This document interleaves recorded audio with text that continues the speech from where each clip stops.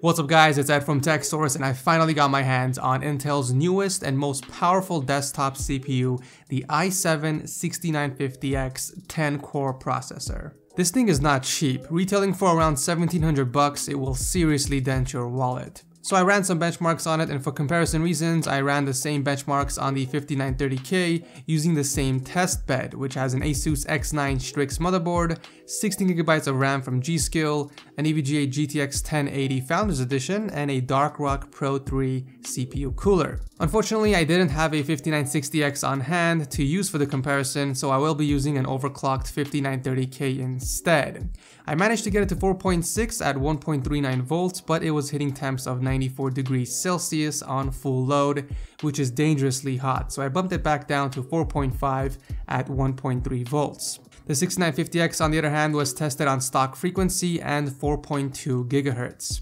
So before we jump into the benchmarks, let's take a quick look at these specs. So the 6950X is a 10-core 20-thread processor with a base clock of 3.0, running with a TDP of 140 watts, as do the rest of the new lineup of Intel's Broadwell E CPUs. You also get a massive 25MB cache and 40 lanes of PCIe 3.0 from the 6850K and above, whereas you only get 28 lanes on the 6800K. For temps, the 6950X stayed fairly cool during idle at 32 degrees Celsius and still managed to stay cool even when overclocked compared to the 5930K, which hovered around 44 degrees. And finally, during full load, both of the overclocked CPUs got to 78 degrees, whereas the stock 6950X stuck to the low 60s.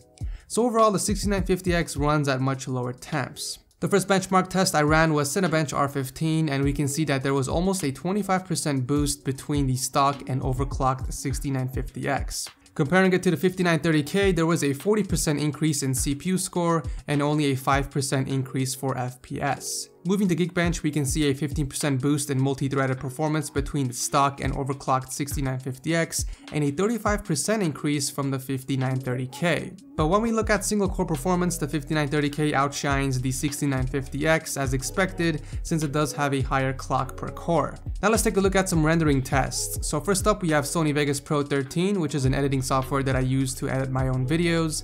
And for the test, I actually rendered out a 60-second raw 4K file that I shot using my GH4. For short renders, there was only a marginal difference between the stock 6950X and the overclocked. However, it was twice as fast compared to the 5930K, exporting the video in 1 minute and 26 seconds versus almost 3 minutes.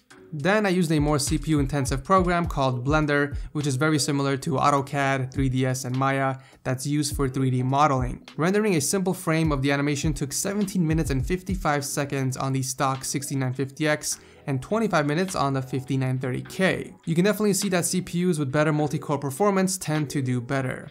Similar results were found on the second template that I rendered, with the overclocked 6950X finishing up in just over 7 minutes compared to almost 11 from the 5930K. And finally, let's take a look at some benchmarks from GTA 5, which is a CPU intensive game. We can clearly see that there was only a 5% performance increase from the 5930K and the overclocked 6950X in 1080p, and the difference becomes minuscule as we bump up the resolution. So in conclusion, should you buy this CPU for gaming? The answer is no. Even in CPU intensive games, you're only getting a 5% increase in FPS, and that's if you're playing in 1080p. Higher resolutions will get you nothing more. However, if you're swimming in a lot of money and also do a lot of 3D modeling and editing, then I would say why not? But to the average enthusiast and gamer, this CPU just isn't worth it. I mean, after all, this CPU wasn't created for gamers, but more for on the productivity side. That's basically it for the video. If you guys enjoyed it or if this was helpful, make sure to leave a like to show your support, and I'll see you guys in the next video.